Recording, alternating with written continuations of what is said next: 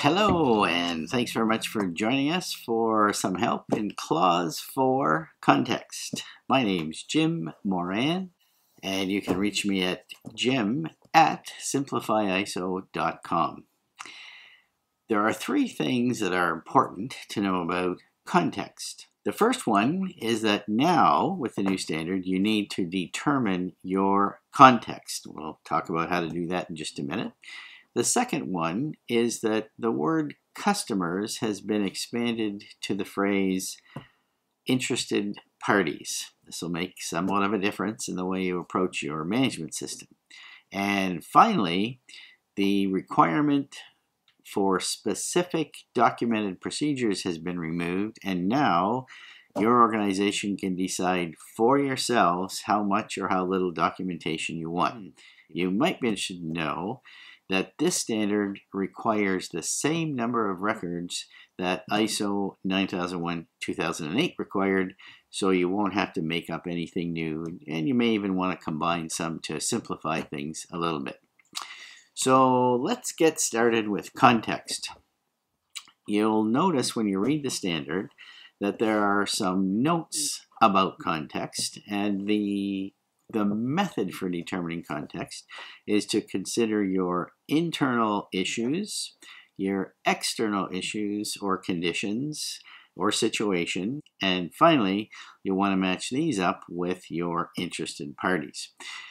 Many people have achieved this very simply by making up a table like this one, and you can see in the first column we have internal issues. Some people think that the word issues just means problems. It doesn't. It really means internal conditions, internal situations, internal activities, all kinds of things.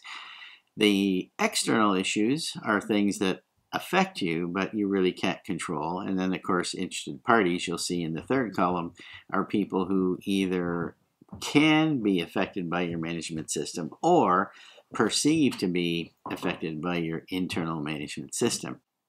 You can see here at the bottom of Clause 4 in your standard that there are notes about, first of all, the fact that issues can be either positive or negative. Secondly, there are some information on what to think about when you're determining your external issues. And then finally, your internal issues have some ideas for you here. One method that I've found has been really popular and really helpful and also very simple to do is something that you may have already been doing in your organization called a SWOT exercise. The letters of the word SWOT stand for strengths, weaknesses, opportunities, and threats. The way it works out with most organizations is that the strengths, the weaknesses, and the opportunities are typically things that you find internally. The threats are usually things that are coming from the outside. So you could work together in a group, create a cross-functional team, do some brainstorming, and see if you can use those as guidelines for determining your context. Once that's done, then you can figure out who the interested parties are. Sometimes they might line up. For example, an internal strength might be excellent compliance to regulatory requirements. If that were the case, the interested party to go along with that strength would be a regulatory body. Obviously, your customers are interested parties, your competitors are interested parties, and so on. So take your time determining the context, because the context is going to actually be the cornerstone for your entire management system.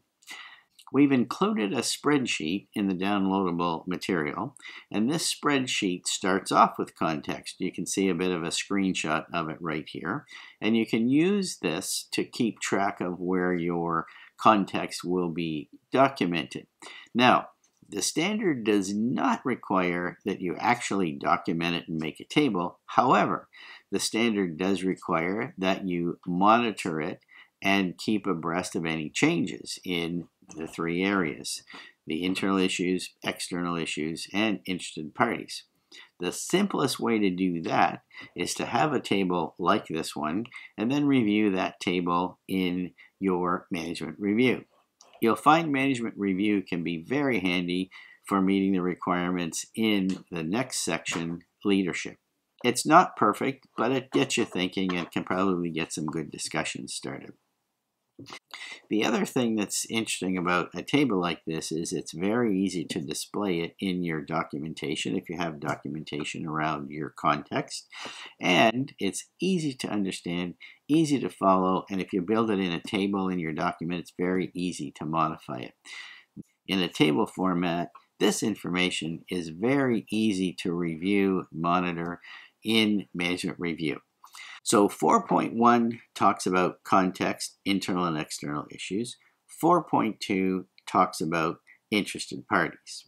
4.3 has the title scope, and the scope that's on your certificate right now is the scope that you'll use. Just make sure that you meet all the requirements of this section, and basically, unless you've changed your business radically since your 2008 registration, your scope that's on your certificate should be just fine.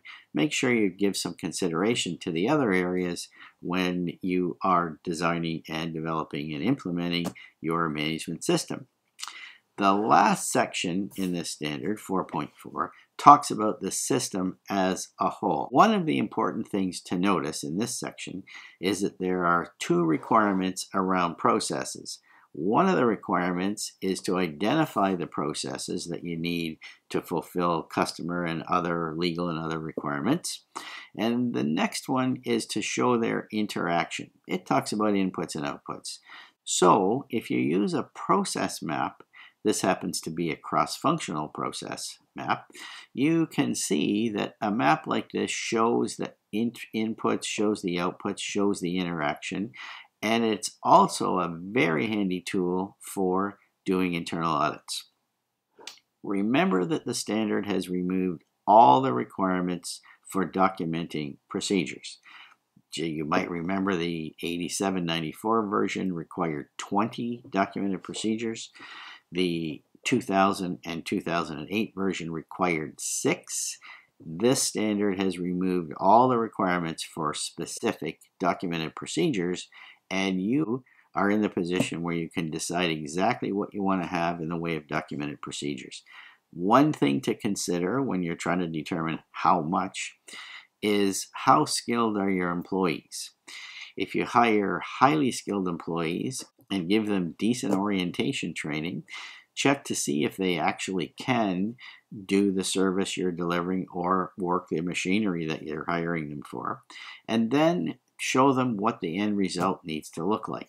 You can even mention risks along the way at the same time. By removing highly prescriptive procedures, you will allow people the opportunity to find ways to do their specific tasks better. When you have highly prescriptive and very specific procedures, you're locking people into a certain way of creating an outcome. But remember, at the same time, there may be some regulatory bodies whose requirements you have to meet that might actually require a specific type of procedure and maybe even want the procedure in a particular format. So flowcharts will work to meet requirements. You might want to add another level, maybe hyperlink from one of the boxes to a more detailed explanation. You might want to hyperlink from a box to a form that people need to fill in. So keep it simple, make sure it's very clear, intuitive, and by the way, flowcharts are a great tool for training new employees if you happen to be in an industry where turnover might be a bit higher than average.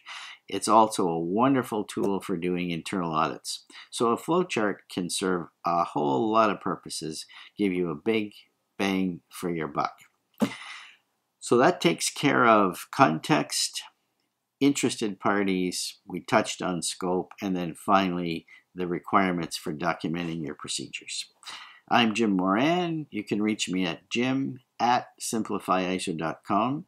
Take a good look at the downloads. We're including what we're calling a migration map, and it has all the clauses of 9001 in there, the titles at least, so you can very easily match up what you have now with what you need for the new standard. You can use the spreadsheet to keep track of your transition.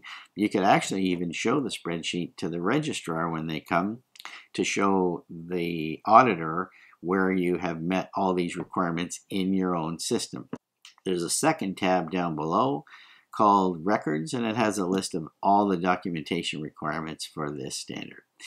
Don't hesitate to pop over to our site, simplifyiso.com. Take a look at some of these ISO tips. You might find them very helpful. And we'll also have some free 2-minute transition tips there for you as well. Thanks. Bye for now, and feel free to drop me a note anytime, Jim@simplifyiso.com.